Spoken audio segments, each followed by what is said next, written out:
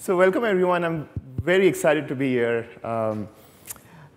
It was interesting. About a year and a half ago in San Francisco at the Design Summit, networking was discussed as a straight line between two VMs. We've certainly come a very long way from there with substantial use cases and innovations in networking. And to talk about some of that, we would have the experts from both Rackspace and Brocade vRouter here. So I'm Sandeep Singh Kohli. I'm part of the product marketing team at Brocade. Samir, Sashi, do you want to please introduce yourselves?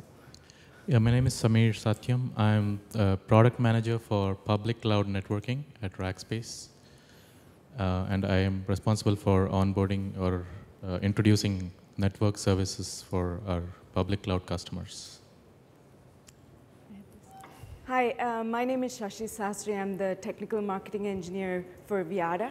My role at vRouter spans from product development, performance testing, and also to validate customer solutions, especially in the cloud service provider environment.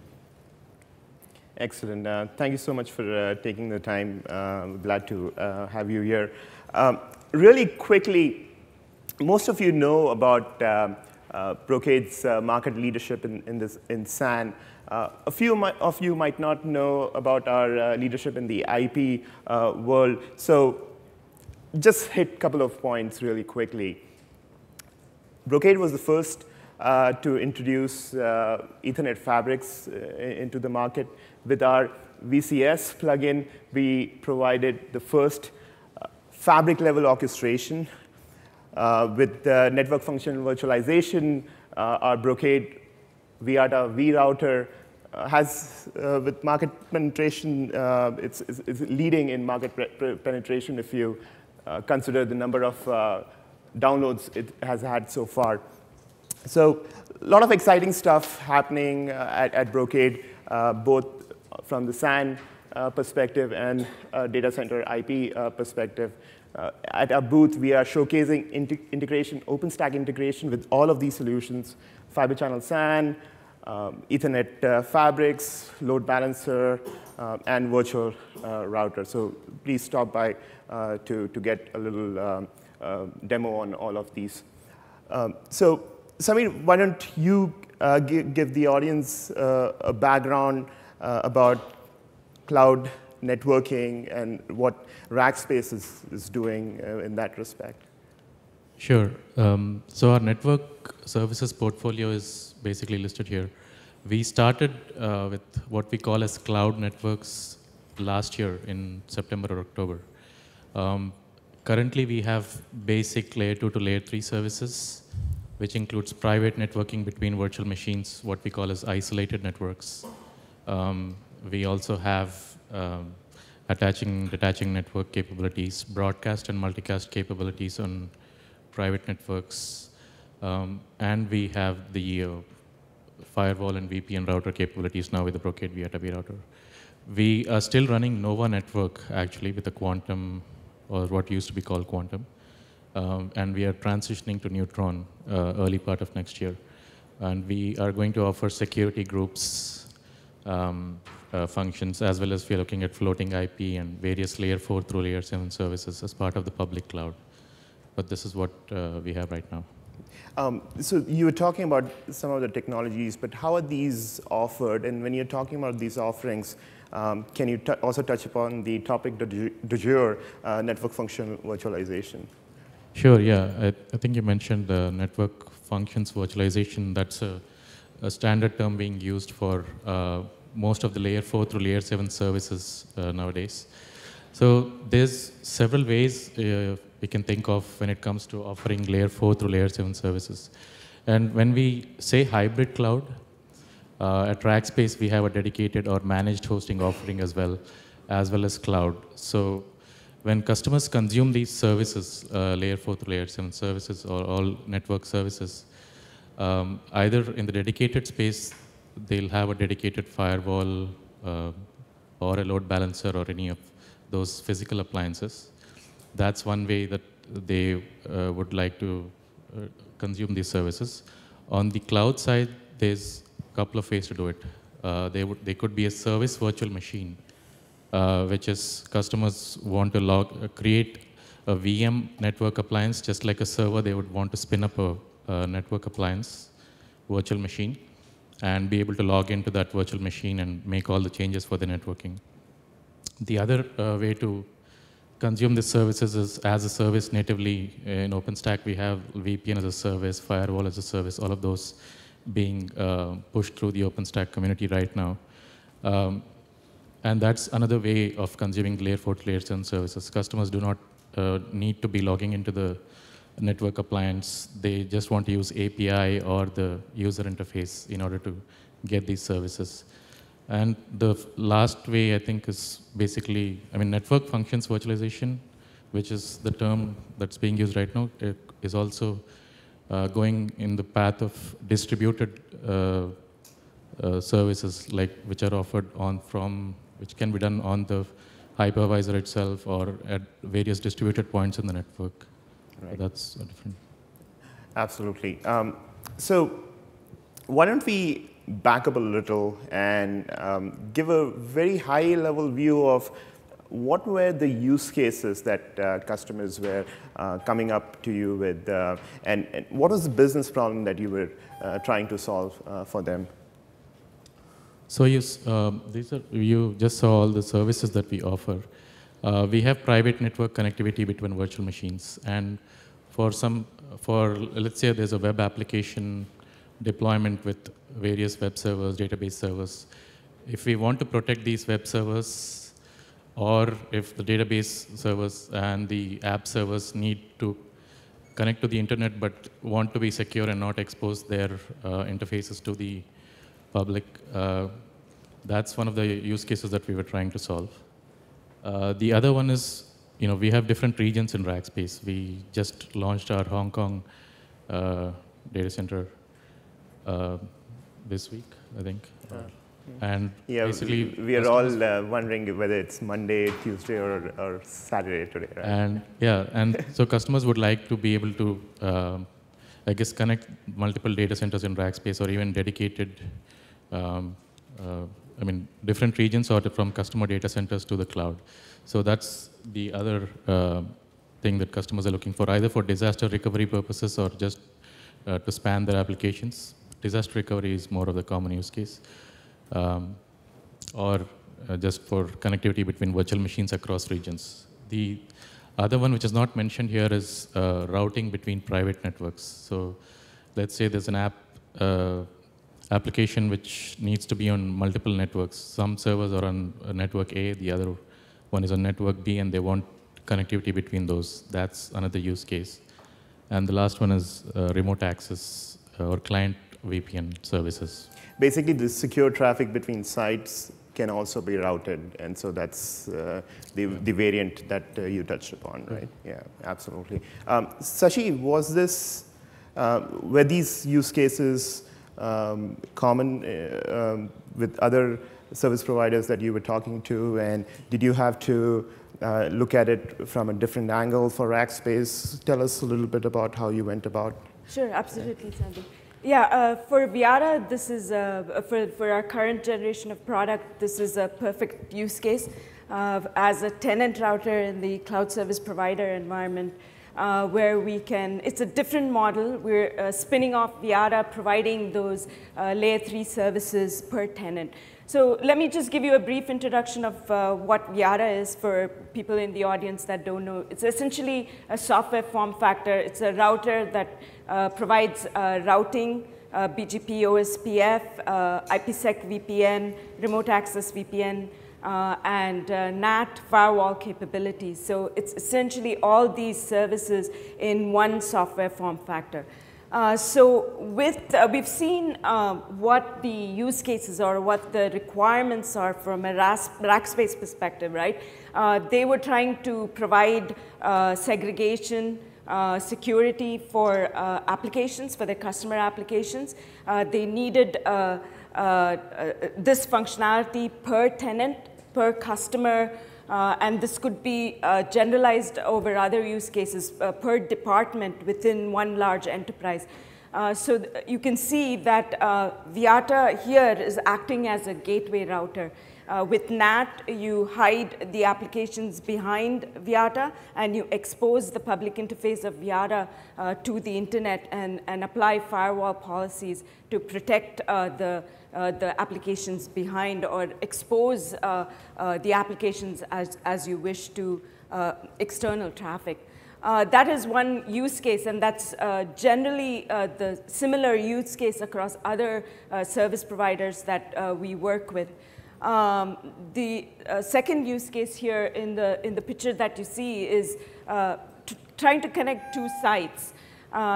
Here in the Rackspace use case, there are two regions that we're trying to connect up, two regions of the same customer maybe. They want to secure the traffic between those two sites. But if you really think about it, this can be extended to other larger use cases, meaning you have connectivity between your branch office or your headquarters and your Rackspace environment. Or it could be between Rackspace and AWS, where we also play the same kind of, provide the same kind of functionality. So this is a true hybrid cloud kind of a connectivity here. The third one, of course, is kind of an extension. We are providing secure access to the applications using SSL VPN. So all of these can be with or without dynamic routing. So, but we can actually do dynamic routing, and we can do that over the VPN tunnel. So it's very flexible to provide that connectivity at the same time securing the traffic. And this, again, is a common general use case, and that's why we fit quite nicely to provide those functionalities. Right. So, Sashi, you were talking about how some of these use cases are pretty common with other service providers. So, Samir, what is the value proposition? What is the differentiation of Rackspace, where other service providers are, having similar use cases and they're resolving that through routing and virtual solutions? What is that you do different, and how's your offerings working for the customers?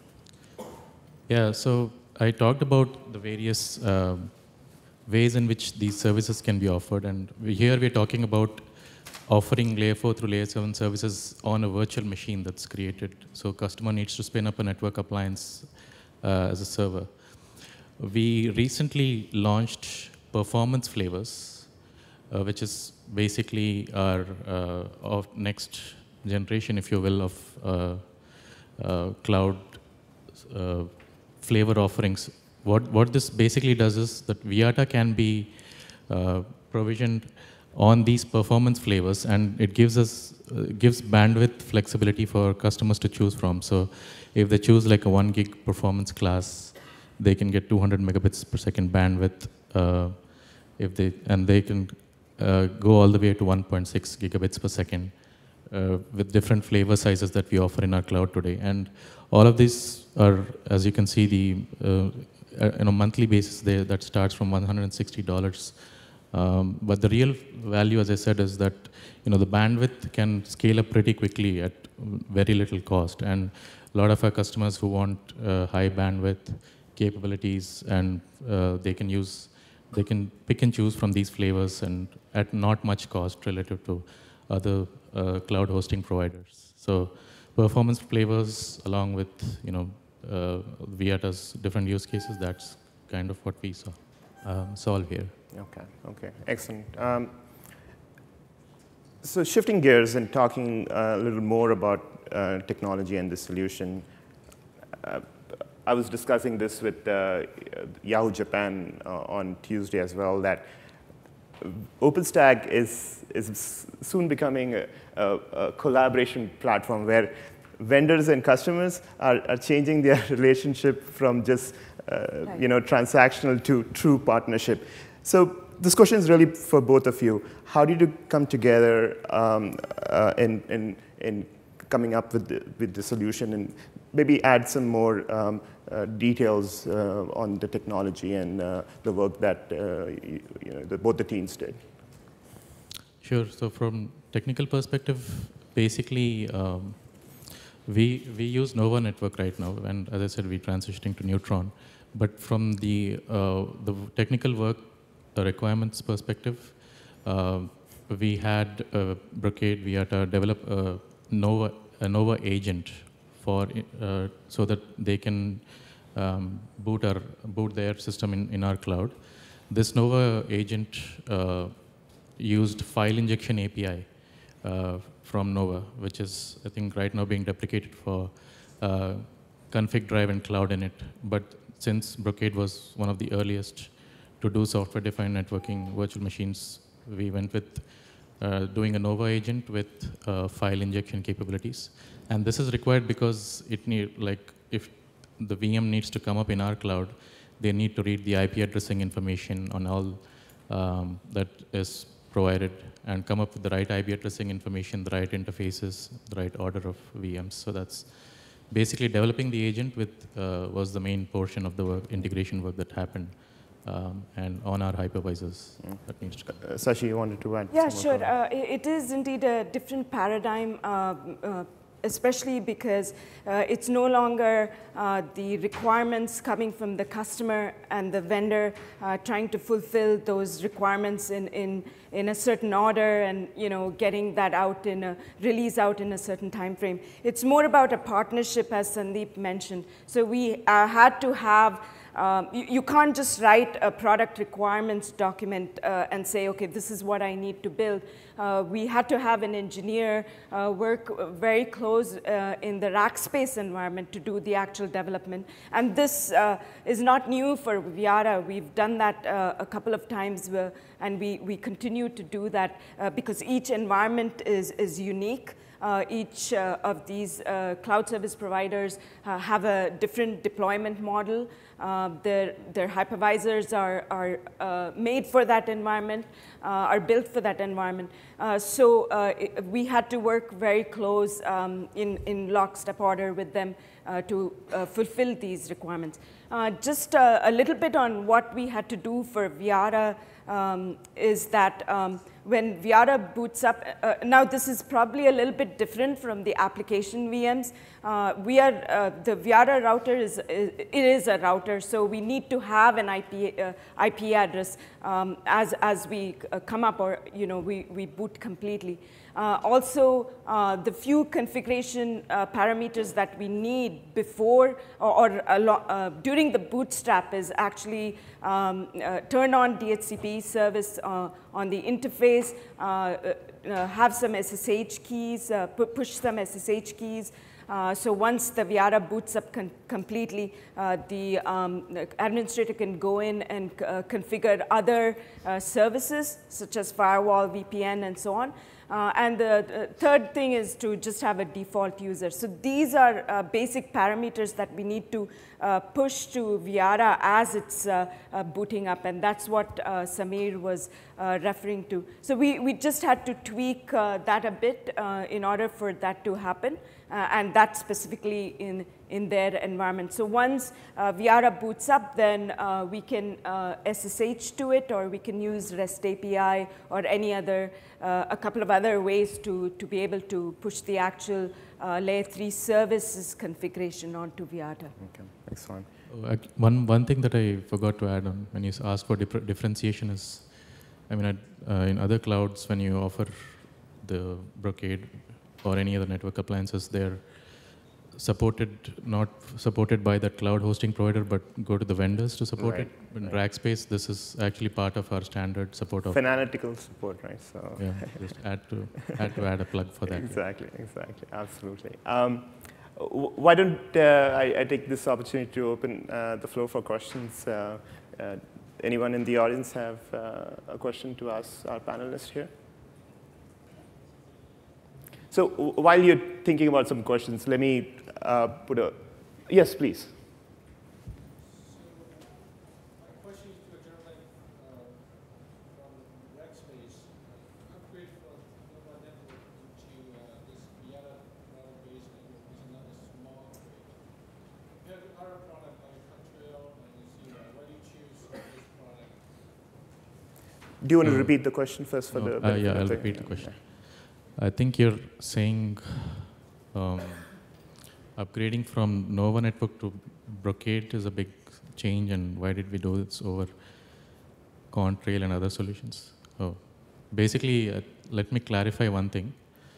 Our networking is, this is what we have right now is we are showing how we are offering a service to customers for routing, VPN, firewall, these capabilities. Our network is still based on, it's public knowledge that our networking is based on VMware's or Nicira's controller.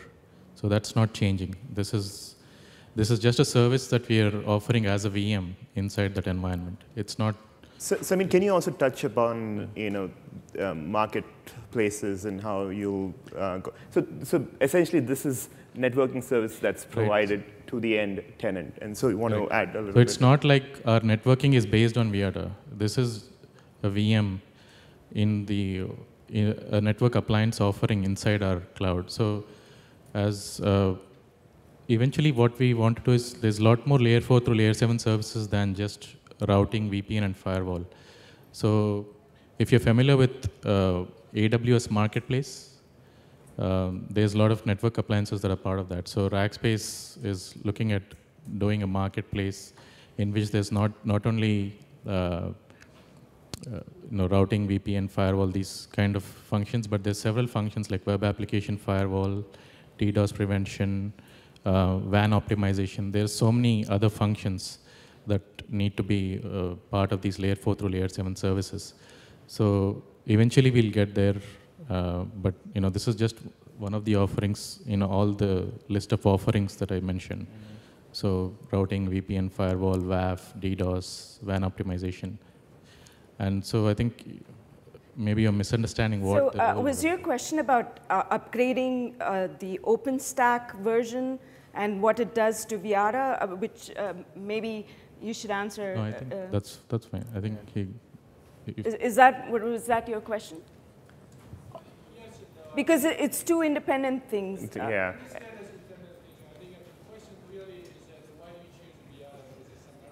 It was just a matter of timing. We've been around forever. I have to check.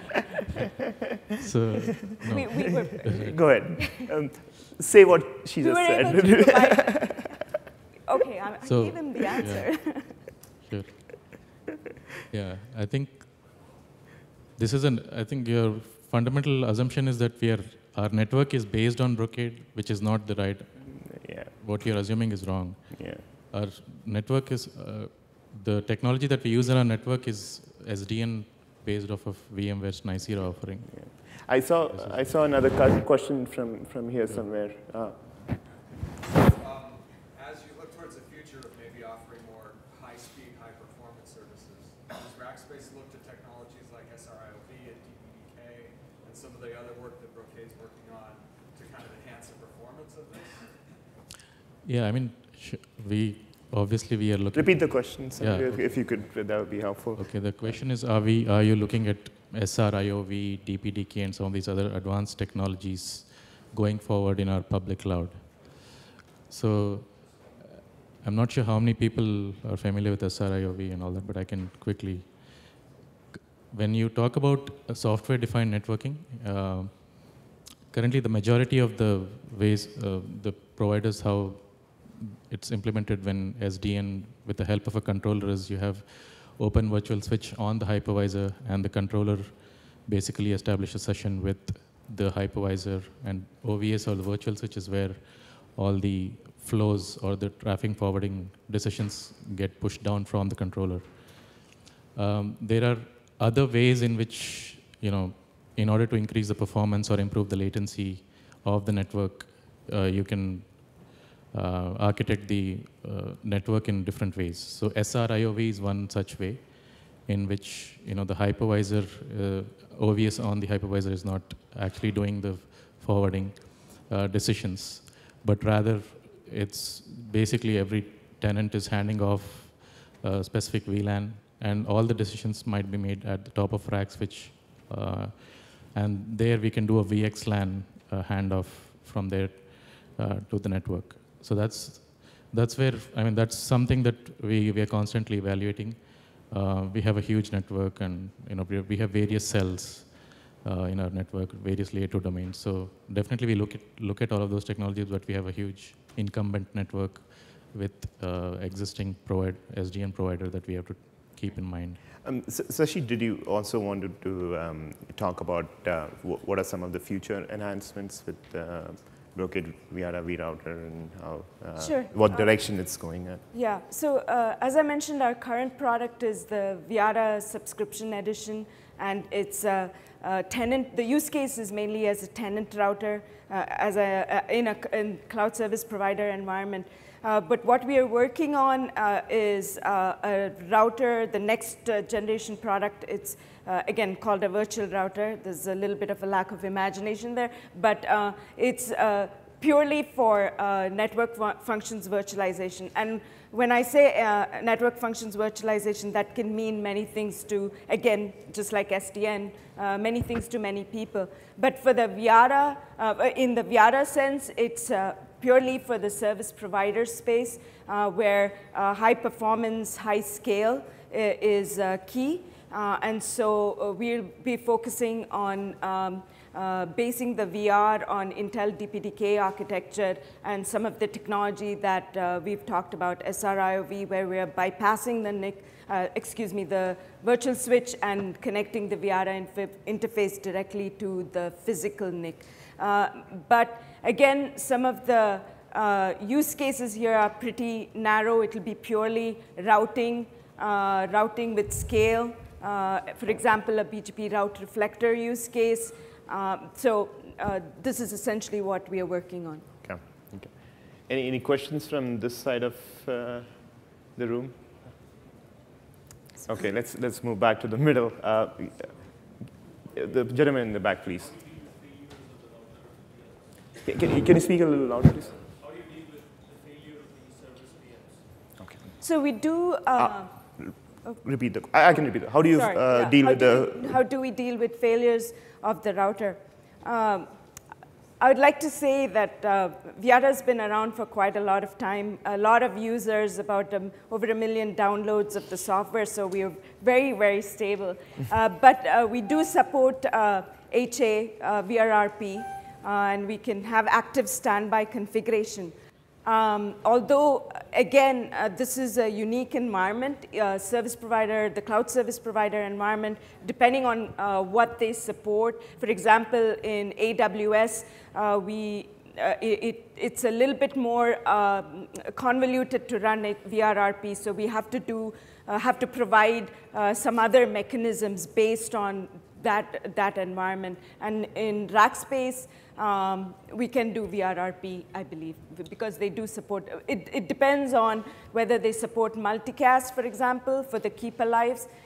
Even though that's not a limitation, we can do certain things like maybe do a GRE tunnel. But just to briefly say that the environment defines how we provide the high availability. Samit, did you want to add a little more color to it? So vRouter does support, Brocade vRouter supports vRRP. But from Neutron, we need this function called shared IP or virtual IP, which can basically transfer between virtual machines. We are going to get that functionality early part of next year. So once we get that, and with the help of vRRP, it's just a data plane failover. Currently, it's not supported in Rackspace Cloud. So we have a customer in a cloud service provider in Japan, NS Solutions, and they have a similar tenant use case, and they use vRRP in their environment to provide high availability. Okay, excellent. The gentleman in the white t-shirt, please. I wonder if you plan to use VPN as a service API from Neutron or even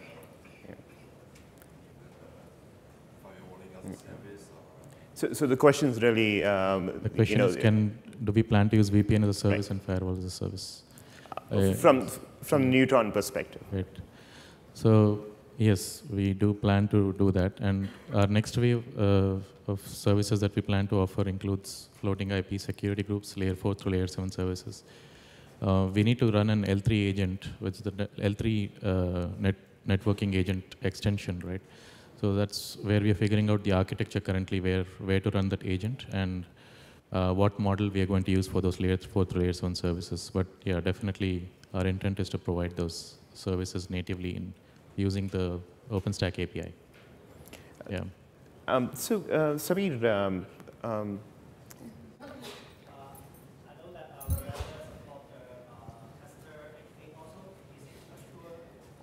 we used to support it. Repeat the question. Sorry, does vRouter support, vRouter used to support cluster HA, do we still support it? We have moved away from that because it's a little bit more complicated and there were some issues with it. So today we do active standby HA. I know the audience has a lot of questions. I want to get to one question real quick, which is very intriguing. You went through all these use cases, right? Which particular use case is most common and something that you really want to talk about a little more? Yeah, the site-to-site VPN for connecting between regions or from a customer data center to Rackspace, that's one of the most commonly deployed use case that we're seeing from customers. For example, there was a customer who was running a MongoDB cluster, and he's sharding from like his local data center into Rackspace cloud across the site-to-site VPN, and because it's also, I guess, secure, that's a very good use case. I mean, site-to-site VPN is the most common use case. Okay. Followed by, I would say, if there's the second most common is the firewall use case. Okay. Which provides network-based firewall services and can secure the web application. Okay, excellent. Please. Since is IBM, it's running this at IBM, how do you guarantee performance in terms of throughput and bandwidth for your clients? Repeat the question. I think that's Probably repeat the yeah. The question is, how do you guarantee the throughput? I mean, the word guarantee, when you use it in cloud, that's like a very dangerous term. I don't think any customer actually guarantees, but we have certain SLAs that we try to meet. And when you go... Guarantee is a relative term, SLAs. If you go back to the, how do we guarantee it? Yeah, we have built capacity in our cloud with the right amount of oversubscription built in, and we've modeled, and we have our design of top-of-rack aggregation core, it considers how many VMs are part of can be on each hypervisor, and then we build bottoms up based on that. And also, historically, we have a view of how many customers are sending what amount of bandwidth. So using bottoms up approach as well as data from what we have learned, we do not guarantee, but we offer this is like different flavors can do different amounts of bandwidth. Right, SLAs, right? So, Sashi, some other conversations that you're having with Rackspace and other service provider customers, what are the SLA discussions you're seeing? Yeah, so the whole performance throughput conversation is a little bit different, and especially in the virtual environment. If it was a proprietary appliance, I come from that world. If it's a hardware appliance, we know exactly what we've built. We can characterize that very easily and provide all these nice numbers on a data sheet. But when we go into this virtual environment, and especially a cloud service environment, it's a much more difficult task because we are running on an x86 server, which may or may not have hypervisors. There are driver dependencies. So, I mean, we can do, what we do inside vRouter is we characterize on certain platforms, on a server, on certain NICs, with certain drivers, tuned to the highest performance. And then we give that as a baseline in the lab under ideal conditions. Then we guide customers as to what the throughput may be in their environment on their servers, and so on. So there's actually a lot that has to happen in that conversation. Right. Any other questions that come to your mind? Any final thoughts, Sashi and Samir, that you wanted to share? Go Rackspace. Fanatical support. So I would encourage you to, we're available on Marketplace, in AWS, and of course in Rackspace. So please go give us a try and see what you think. Don't go to AWS. I knew I would get in trouble. Exactly. Thank you so much, Samir, for taking this time and sharing your thoughts, and likewise, Sashi, for doing that. Thanks Thanks for being here, folks.